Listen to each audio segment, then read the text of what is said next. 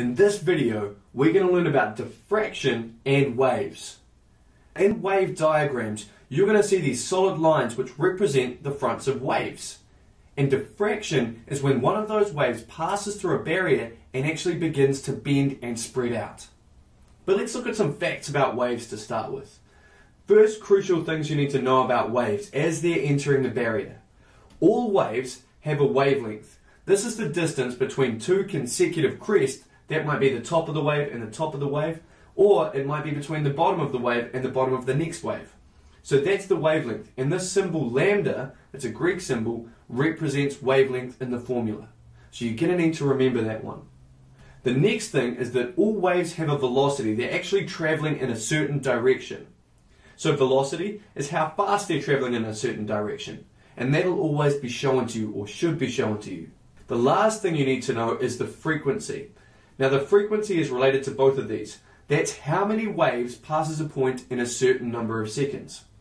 So if waves had a frequency of 100, it would mean 100 waves would need to go past you every second. Or if you had a frequency of 0.2, that would mean 0.2 of a wave would pass you every second. Or it would take you 5 seconds for the whole wave to go past you. So these three things can be related together in a formula. Now this is a really common formula and it's crucial you know it because it'll pop up all throughout the waves topic. That is that the velocity of the wave equals the frequency of the wave multiplied by the wavelength. Now to get on to how that relates to diffraction. Now diffraction is that when we have a wave coming towards some kind of gap or barrier and it passes through this gap, the waves actually spread out. Diffraction, therefore, by definition, is the bending of waves as they pass obstacles in their path. So in each of these pictures, you can see the waves down the bottom here, moving towards this gap here. That's an obstacle on either side of the gap, and they're bending around each obstacle in its path, or bending throughout the gap.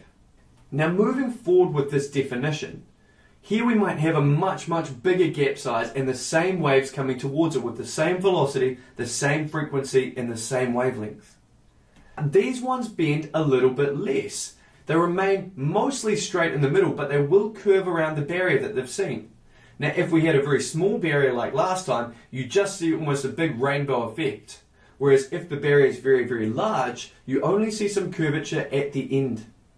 But that is diffraction. It bends as it passes around an obstacle. So the key next point you need to know is that waves diffract the most when the wavelength, that's the distance between two waves, is similar to the gap size. Now in this example right here, the gap size is much bigger than the wavelength. Therefore it does not diffract as much. We only have some diffraction at each end of each wavefront. Whereas in the previous example, when there was a much smaller gap size, which was close to the wavelength, we saw much bigger diffraction effects. Now again, in the same way, we don't even need to have a gap.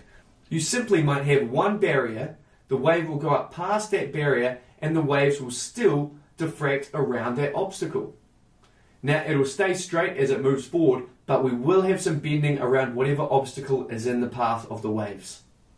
So you need to take away several things from this video. The first of which is this formula here, that the velocity equals the frequency multiplied by the wavelength. Now you need to know that V is the symbol for velocity on your formula sheet, and that's measured in meters per second. You've got to know that F is the symbol for frequency and is measured in hertz. And lambda, this Greek symbol here, means wavelength, and that's measured in meters.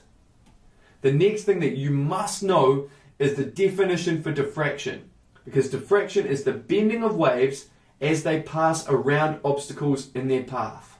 Now here we can see three different effects of diffraction as they pass around different types of barriers. In this top example here, you can see that the gap size is similar to the wavelength. So we see large extents of diffraction, which is the third point you need to take home.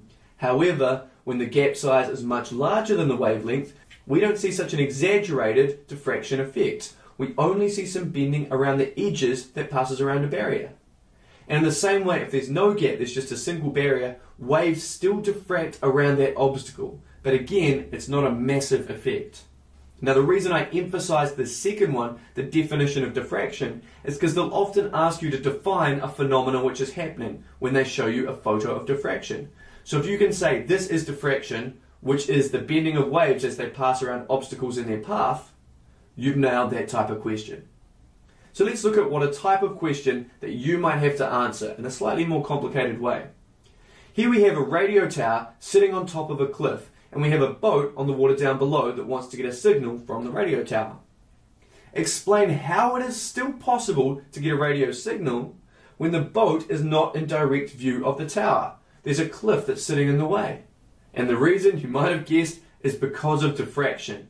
So here the tower gives off the radio waves which go in all directions, including some out to the left here. Now the cliff is a barrier that's in between the boat and the radio tower, and because waves have encountered a barrier, they're going to diffract around it.